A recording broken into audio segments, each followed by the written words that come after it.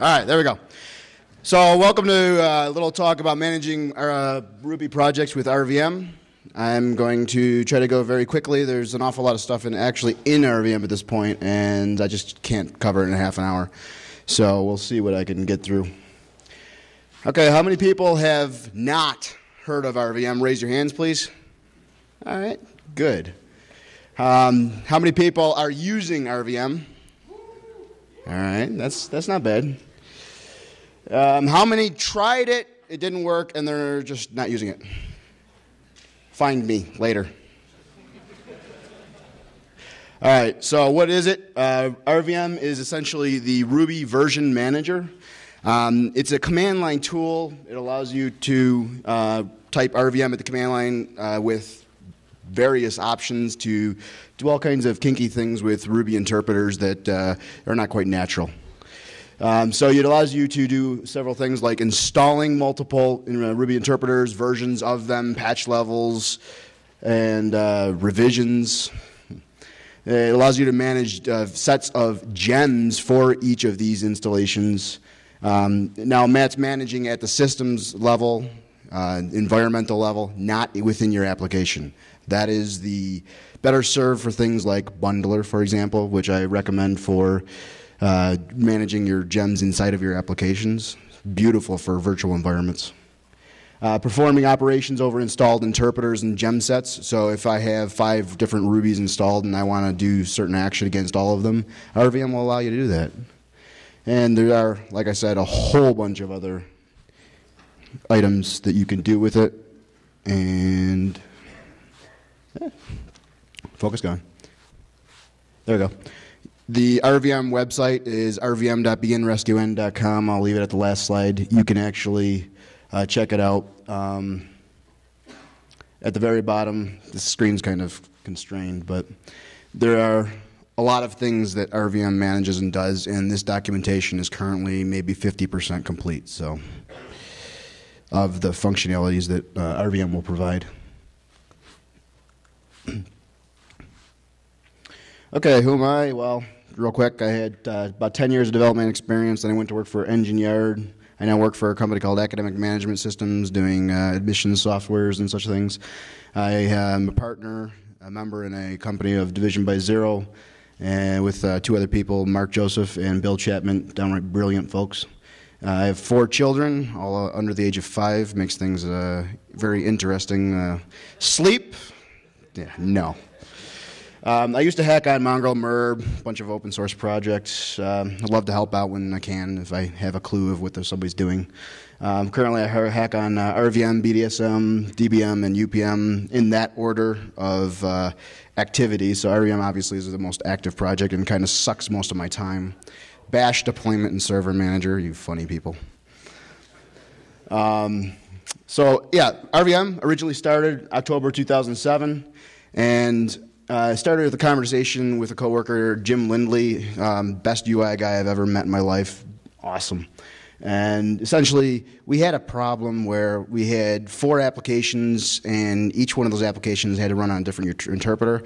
So we were using Ruby Enterprise Edition for one of our apps. Actually, yeah, one of our apps, and the other app had to be on JRuby, and the other one was on a brand new app, and we decided to go with 1.9 because the performance characteristics are just phenomenal. And it was a hard problem. I mean, essentially we said, okay, it was August 21st, 2009, towards the end of the day, I was talking with Jim, and we just had 3 simple requirements, and we wanted to be able to easily install the Ruby interpreters that we were going to be using for these projects, and we wanted to be able to easily switch between these 3 Rubies and have the environments basically between development, staging, testing, CI, demo, and production be identical. And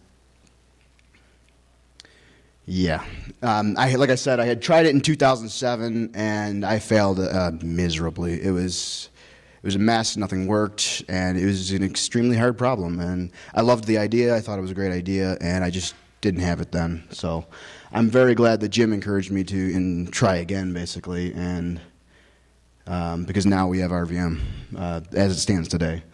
So basically, a day later, after much thinking the night before and a furious day of hacking and changing diapers, Basically, first check-in was about 300 lines of bash code, bash scripting. Now it's somewhere like 4,000 something lines of code, but it has an awful lot of functionality to it now. And the first check-in actually worked. It satisfied our 3 initial requirements. It's pretty good. So why did I use bash? A lot of people ask this. First of all, it's installed on every Unix system I've ever seen. It allows me to bootstrap Ruby. I don't even have to have a system Ruby on our deployment servers for production and everything like that. I actually deploy the entire, I use RVM to install the Rubies to, or as each user is essentially the project that's running, we run like Nginx and Unicorn, and the entire environment is self-contained in that user's directory, project user. And so it allows me to bootstrap everything from scratch with no Ruby required. It also allows bash, I mean, when we're programming and we're doing like all the rake tasks and everything, well, you're working in a shell. I mean, you're either using bash or ZSH, or maybe you smell a little fishy. I mean, all 3 of those should actually work at this point in time. Fish needs a little modification. But bash, by doing this in bash, it allows us to directly manipulate your environment that you're working in. And that's what allows me to basically have you guys so that you can type RVM use Mac Ruby or something like that and be able to just type Ruby, gem, all that stuff. Not Mac Ruby, Mac gem and everything. So it's a consistent API across every single interpreter. Why the heck would you want to use this thing? Well, once it's installed, mind you, properly, it provides methods for running single command against multiple Ruby environments at the same time. So what am I talking about there? Let's look at a few quick examples.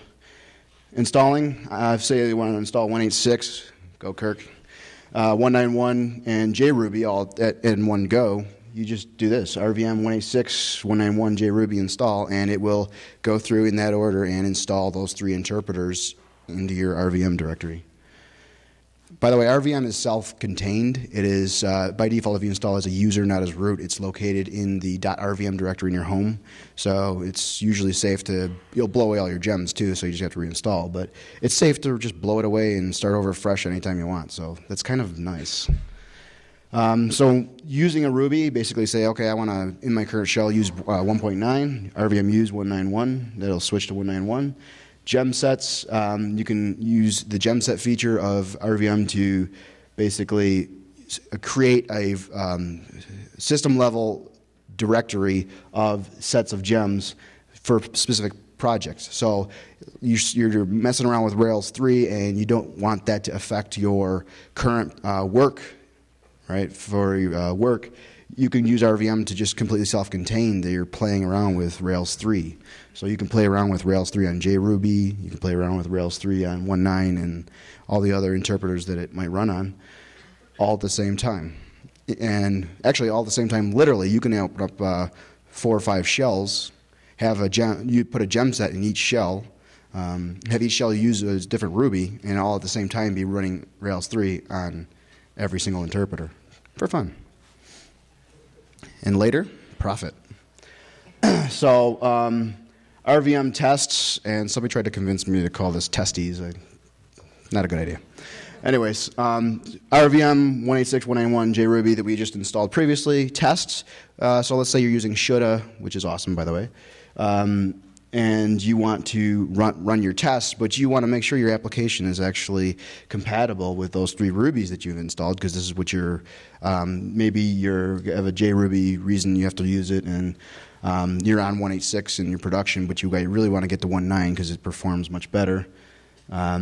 This will actually go through and run like basically rake test against each of the Rubies, and there's different flags you can read in the documentation to allow you to have JSON summary output or YAML summary output or just a human readable summary output instead of the massive spewing of stuff that rake test usually does.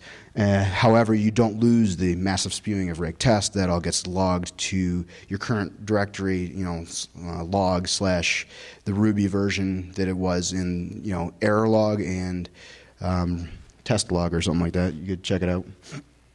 RVM monitor, similar concept. You can actually run RVM monitor, and what it does is it watches your test directory, and something like auto spec on steroids.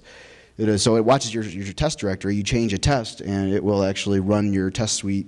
Or actually, I think it just currently it targets the test to run whatever test you changed against all 3 Ruby interpreters, and gives you feedback right away. If anybody starts using that, let me know. I did it. It worked for me, but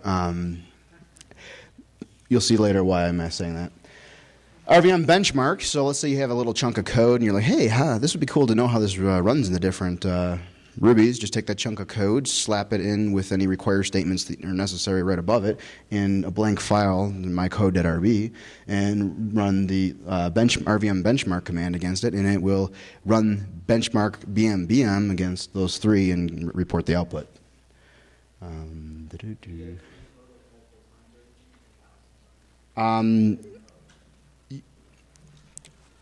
Again, that's a feature that I was playing with. So if somebody's interested in help, has ideas for it, see me. We could expand it. Oh, he wants to know if you can tweak the number of times it runs and stuff like that. I think the answer is yes. You just export an environment variable like n or something like that. But I'd have to look at my code again to remember. You can do rake actions. So basically, you select your 3 Rubies and you rake, do it all, whatever you're going to do. Installing RVM, there's about 3 or more ways to install RVM. There's actually a lot of ways to install RVM, since it's just a set of shell scripts. However, I definitely recommend the Git way. You can read it on the website. Updating, RVM update -- head. I highly recommend that you get head on RVM often. I've actually seen a few people do this, and I recommend it as well. It's good. RVM is kind of a fast-moving project. So now that's the kind of overview of what RVM is, a kind of a feel for what you can do with RVM. Let's look at a few more involved topics, and then hopefully I will show you how I could fail miserably at live coding.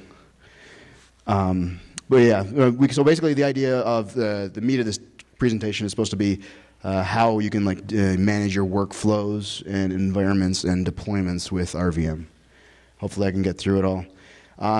RVM gem sets, originally it was just this homegrown ad hoc way of us being able to load a list of gems into our Ruby environments, and it worked great for us at my company, but then everybody started using it in the community, and I put a quick poll out there. A lot of people responded, and it was pretty unanimous that we would make RVM gemset its own little API, and it has all kinds of things you can do with the gemsets, like creating, importing, exporting, deleting, emptying. So you can read that on the docs. But fundamentally, what gemsets does is it exports in your current environment. RVM will set up a gem home, a gem path, and a bundler path, and this is actually how it facilitates segregating or isolating your different gem sets into their own little world so that they don't interact with other ones, so you can have each project be in its own little world at the system level, which is very nice.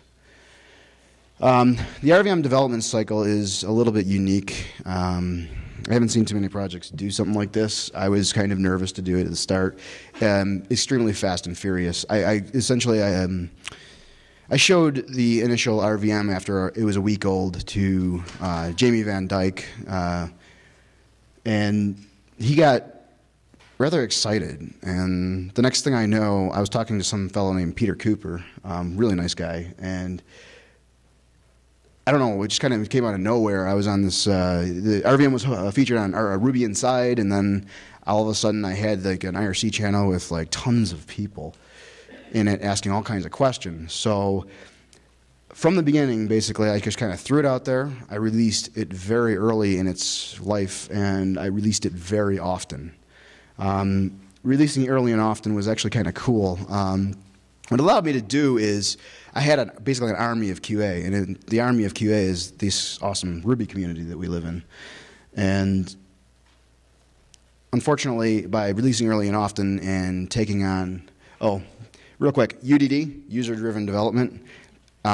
Basically, I didn't do anything unless somebody was going to use it. So I had people in the IRC channel all the time saying, hey, I'm trying to do this. Can RVM do this? I'm like, well, no, but let's explore a little bit. And usually within a day or two, it did it.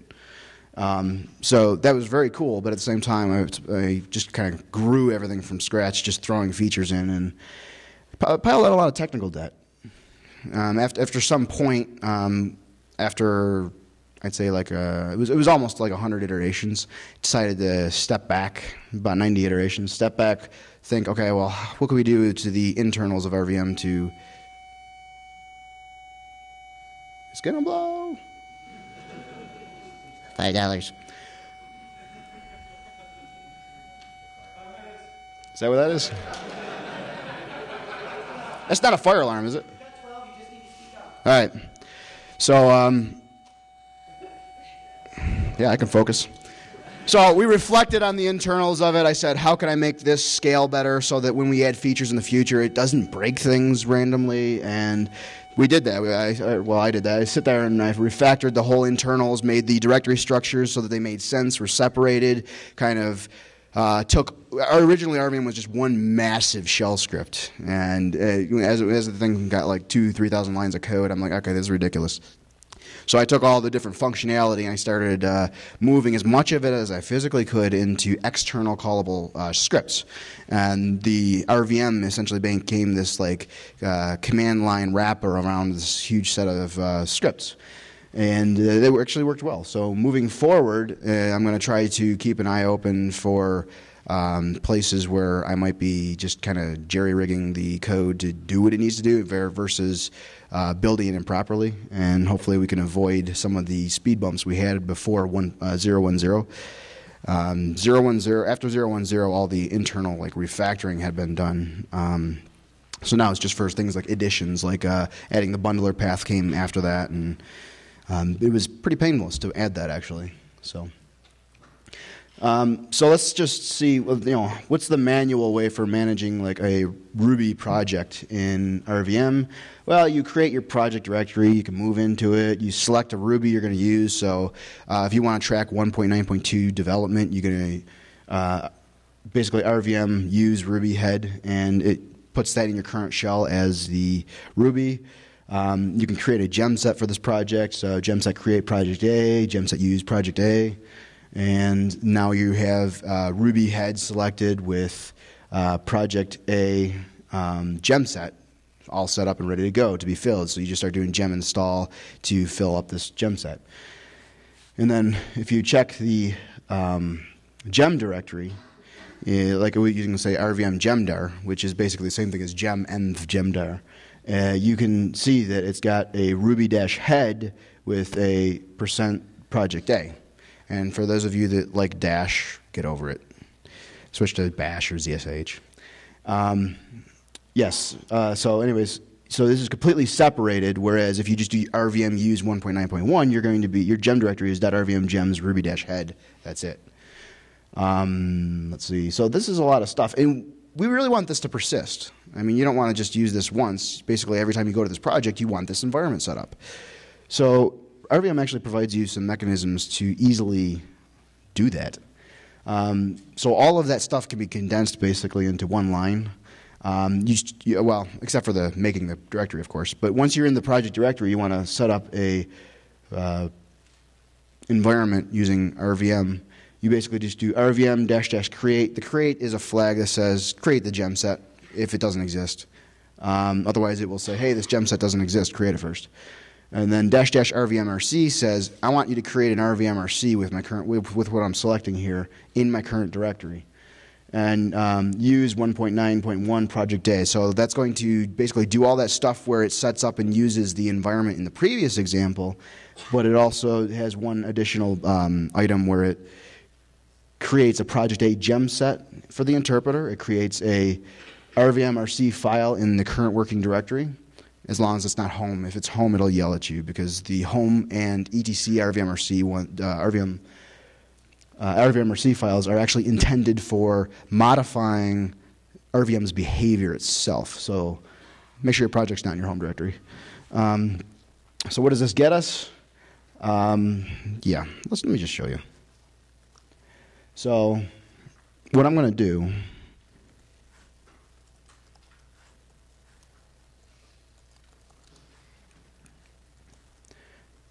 is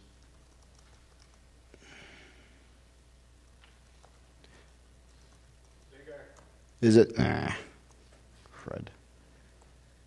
Sorry. All right.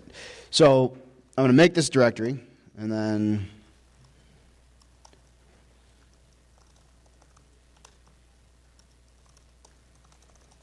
as you can see, there's nothing in it. And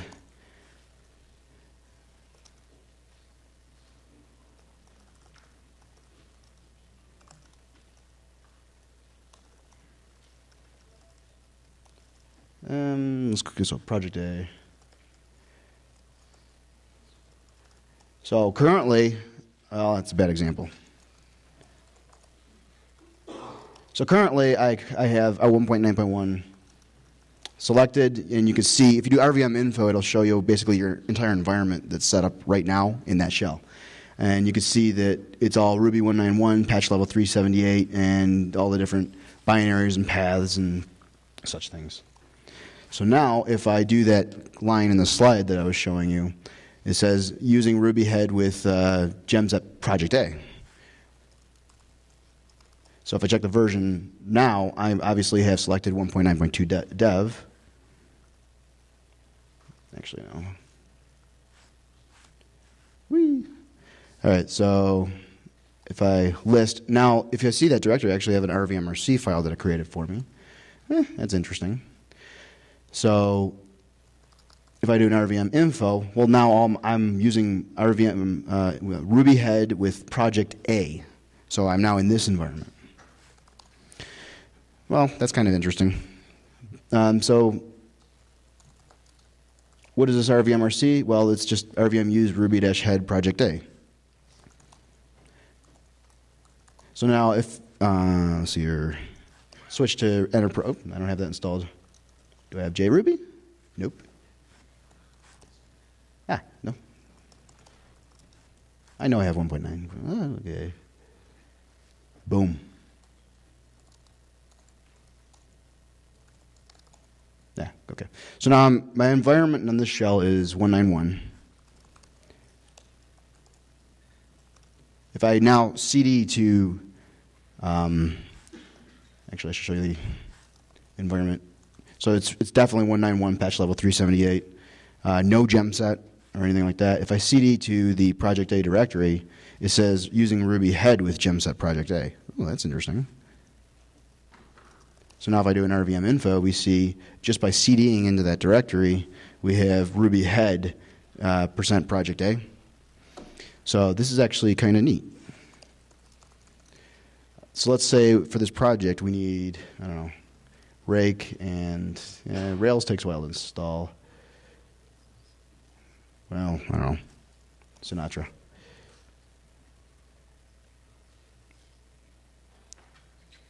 Fun with Ruby gems. So this is where you go and make coffee or something. Yeah, no, we don't need that. Okay. All right, so if we do a gem list, we see we have rack, rake, and Sinatra. And with rack, rake, and Sinatra, so I want actually this to preserve. I want this to be able to share this with other developers. So in order to do that, I'm going to do, I'm going to export my gem set to project A.gems. As you can see, it's literally just like the name of the gem and the -v, the version. What this allows me to do is, let's say I do a project B below it, and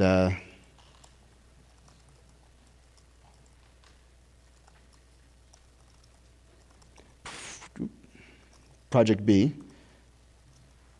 Currently, I'm still in my old environment from project A. However, I want project B to be, let's say, I must have just had a, so I have Ruby Enterprise Edition and project B. If I CD to this directory, okay, I see that I now have Ruby Enterprise Edition, the latest one with Project B selected as my environment. I don't have any gems other than Rake installed by default.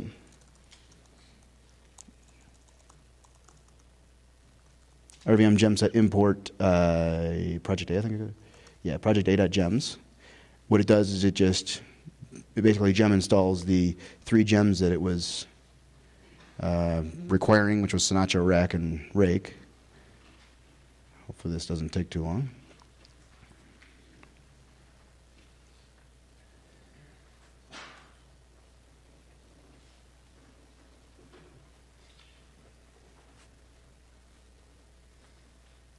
Well,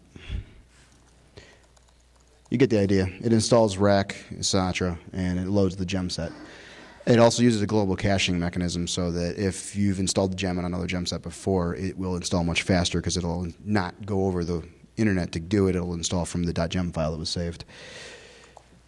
So that's actually a, so here we have Project A, Project B. So now if I CD to Project B, or A, I have Ruby 1.9.2. Or actually, I just did A. And now I'm at Ruby Enterprise Edition. So it's a very easy way for you to define your sets of gems, define a gem set, define what Ruby should be used for your project by default. I mean, nothing prevents you from running things against multiple Rubies. And I'm almost out of time, so I gotta let's see here. Yeah, so again, you can run specs against multiple things. I'd like to thank some people real quick. There's a lot more things I'd like to show you, but I'm out of time. So thanks to Jim Lindley, Bill Chapman, and Mark Joseph for all the encouragement and ideas and everything. Tyler Bird, this presentation, you rock. Tim Brandes, he redid the new site look and feel and everything and how it's put together. He did an awesome job.